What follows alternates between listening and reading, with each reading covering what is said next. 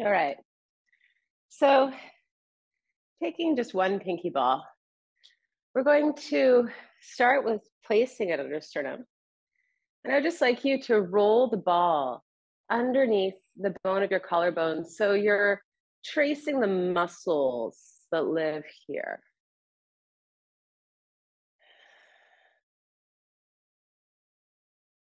Just out to the edge, the hollow of the shoulder, and then back. And if you find that your head starts turning in opposition or moving with it, just allow that and notice it.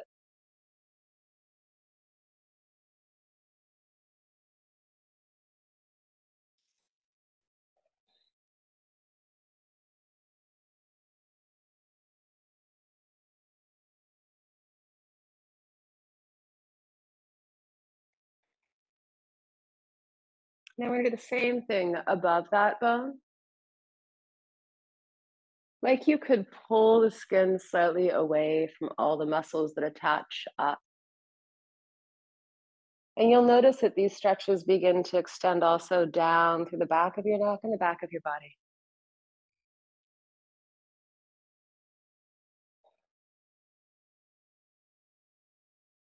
When you start feeling your hand want to respond, allow it. And only as much as feels appropriate. We're not trying to prove a point here. We're trying to open up pathways.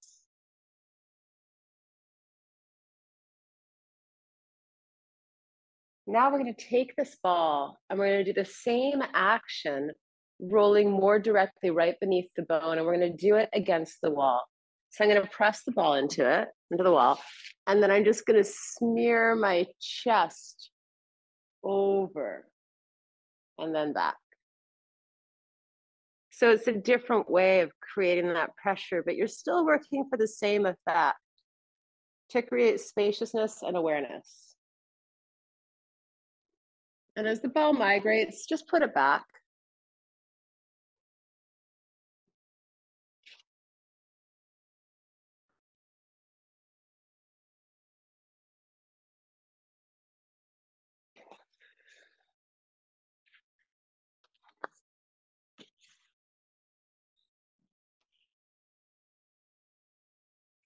Find the one spot that's the most tight on you. Stay there and move your body up and down. If you are familiar with sketching, you'll know the term cross-hatching, and it's when you make lines one direction, then the other direction to create shading. You want to do some cross-hatching here. So you go up and down and you go side to side, and basically just kind of evening out whatever fascial, fuzzy, sticky, knotty bits might be there.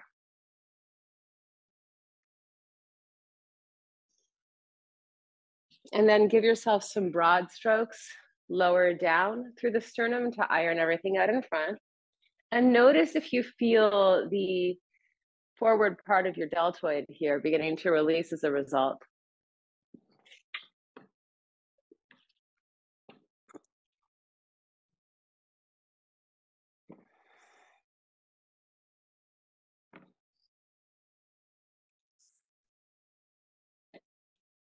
Now from here, we're going to go ahead and map the outside edge of the shoulder. So we're going to keep the ball on the shoulder. We're going to turn ourselves around and back, tracing from the clavicle to the top of the scapula and back.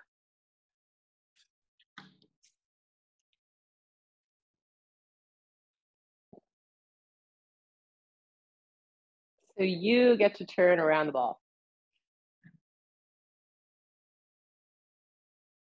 And notice if there are little ridges inside. My husband refers to that on the road as driving by braille, when you like roll over the edge and it goes rumble. Often there's driving by braille also in your body. Just pay attention to where the gravelly bits are and see if you can create the intention of smoothing them out before you get there.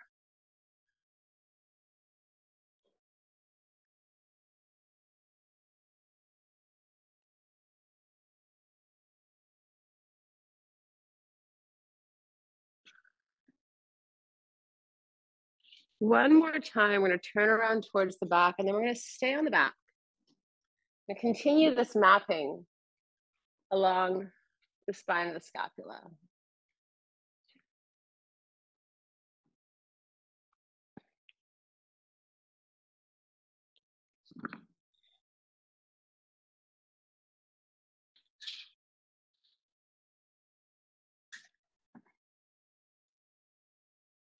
And then we're going to go up and down the inside edge of the scapula. So it's slightly triangular, and you might find yourself angling up and angling down as a result. Really clearly tracing out that line.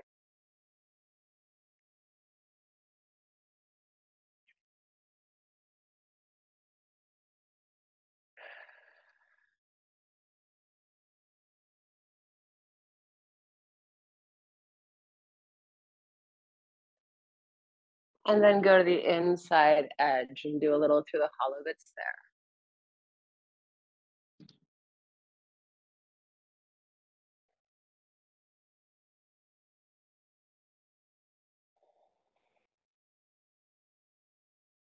Okay, so now we're going to keep the ball in the middle of the scapula and start to raise and lower our arm. So let it slide on the wall and just feel the movement that you're creating around the ball.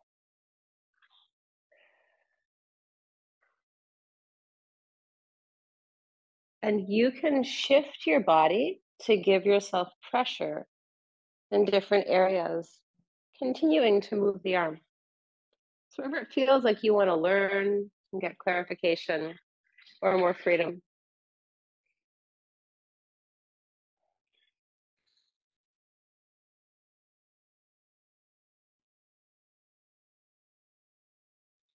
Now let's leave the arm upwards and bring the ball inside the scapula. So you're in the rhomboids. When I say inside the scapula, in between both scapula, I just raise and lower that arm.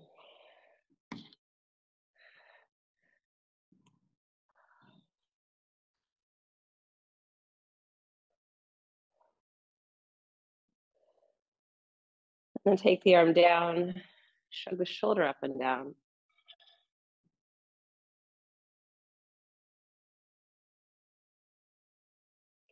And then do the same thing by bending and straightening your knees.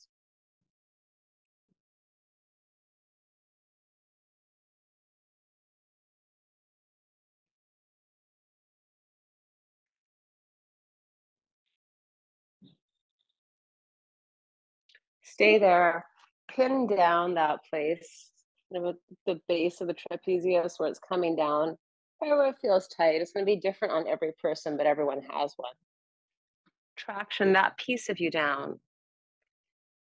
And then let your head turn right and left a few times.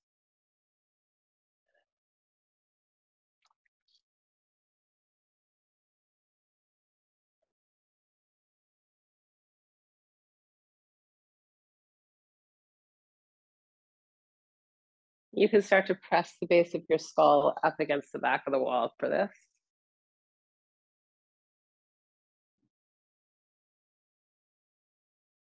And then keep your head on one side, nod it up and down.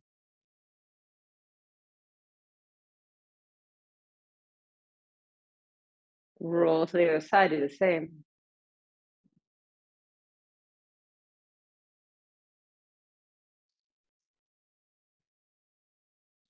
And then come off, catch the ball. Stand, take a breath, and notice how one arm feels and possibly is so much longer than the other.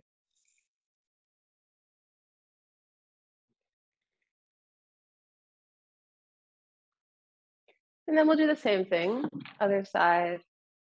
So start with just rolling that ball in the muscle beneath the clavicle about 4 times. Maybe 6. And allow your head to begin to counterbalance that if it wants.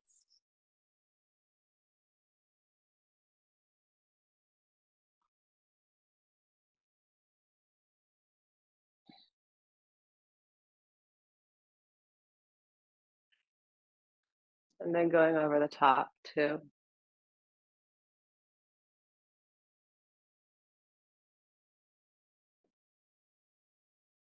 Catching and pulling the skin in ways that feel really good to you. Noticing when there's reverberations and the tension that go down your arm or up into your neck.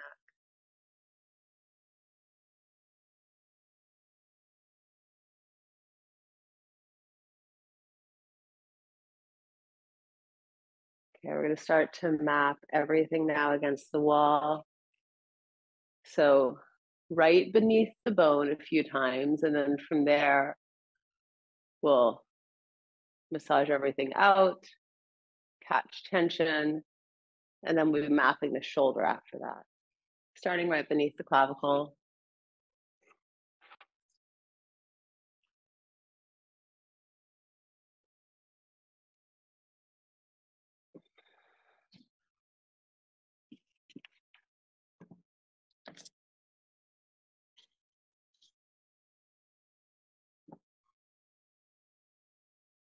Looking for the spot that has the most tension, the one that feels like there's a piece of tape stuck inside your skin.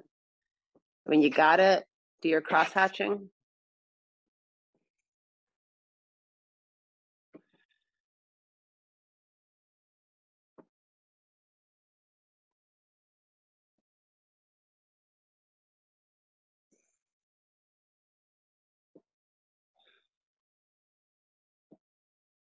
And then going into longer passes.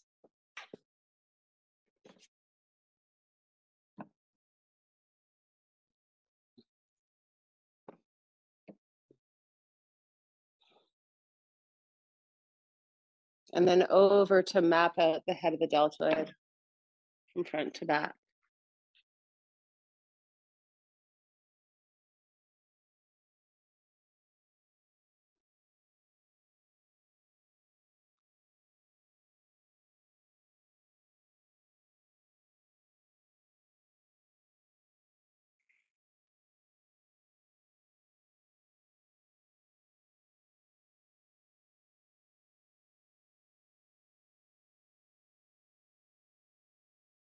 And this time we'll take it all the way around to the back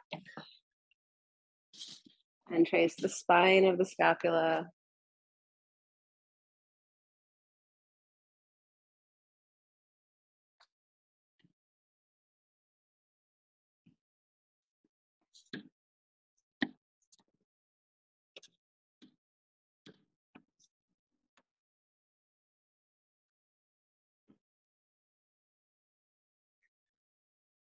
And then going to the interior of it, up and down.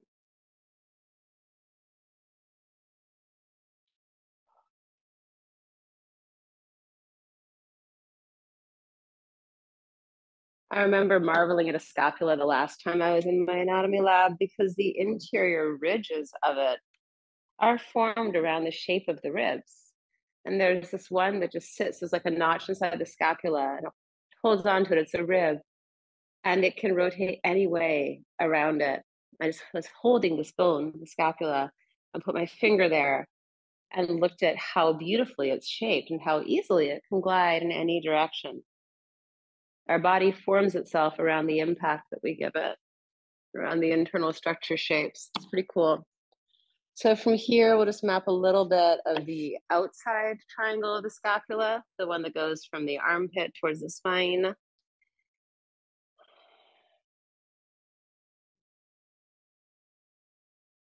And then we'll catch any spot that we want and start to just raise and lower our arm, exploring movement,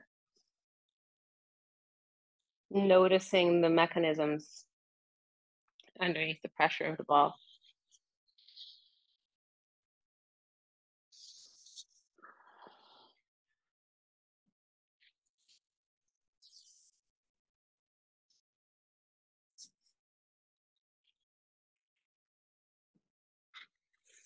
Now take that ball into the rhomboids and take your arm up and raise and lower the scapula by curving the arm up and down.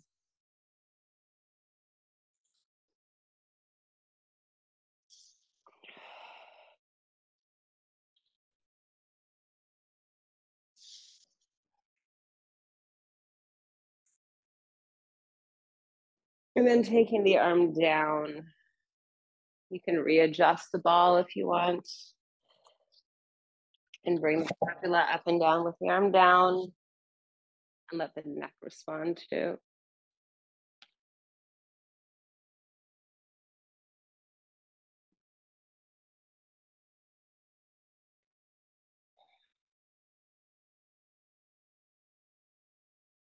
And then catching the place where it feels most relevant, pulling down on the muscles that hang from your skull to your neck. Turn the head side to side, pressing it against the wall if that feels good. And grinding the back of the head and the jaw. Feeling a little healthy tension right around the muscles of the cervical spine, the ones that live behind your throat. So if you're not sure where that is, swallow. Feel the muscles that activate and see if you can use those muscles to help to turn your head side to side.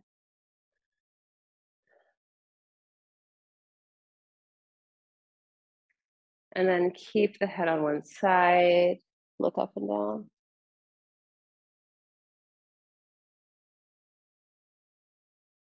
Change sides.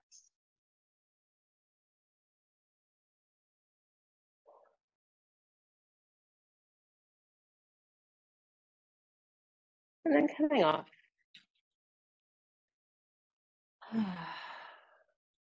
Release that, shake your head out for a moment. We're gonna do just a little bit of teacups. So grab yourself a block, I like a cork block, and come back and meet me here. So once you have your block, the rule is that you want to just keep it facing the ceiling. So the hand is open on the bottom. I'm not holding it.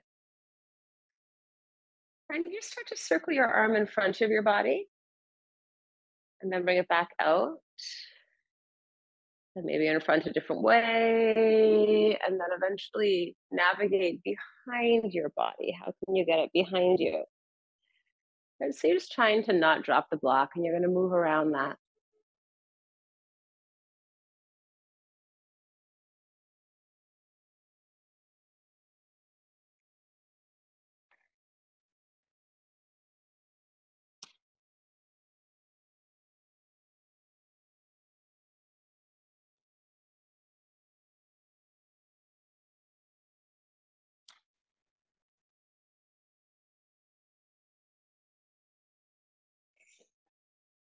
And then we'll pass it to the other side.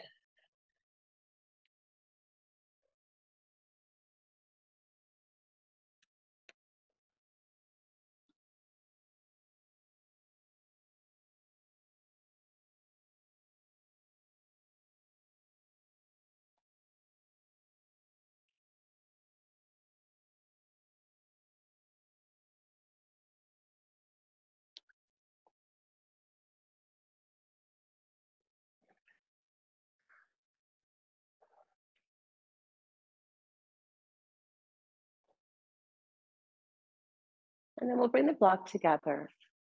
We'll have one good morning to conclude this chapter. Push the block together. Feel the same activity in your hamstrings and your glutes and your thighs. So all of your limbs are clapping together. And then sit down just a little bit to lengthen your tailbone backwards. The pelvis is moved back, but your abdominals move up. Press the arms firmly together. Raise the block as far as you can. Feel the scapula glide. Feel the length of the front of the spine. Hinge forward. Keep the pressure with the hands on the block and keep them by your ears. Bring the arms back up. Bring the body up too. Lower the arms all the way down. And then we're going to keep squeezing the arms. We're going to look up and push our chin up and our teeth up. Bring yourself back to center. Repeat that one last time, pushing up. Lengthen the spine from top and bottom. Hinge out. And as you come back up to stack vertically on gravity, maintain the length you found. Down with the hands in a semicircle with the jaw.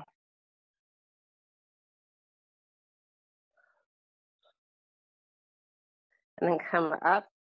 Pull the block into yourself, shrug your shoulders up. Inhale and exhale through your nose. Pushing your sternum forward. We're going to exhale, open the mouth wide and look down at our chin to bring the head up.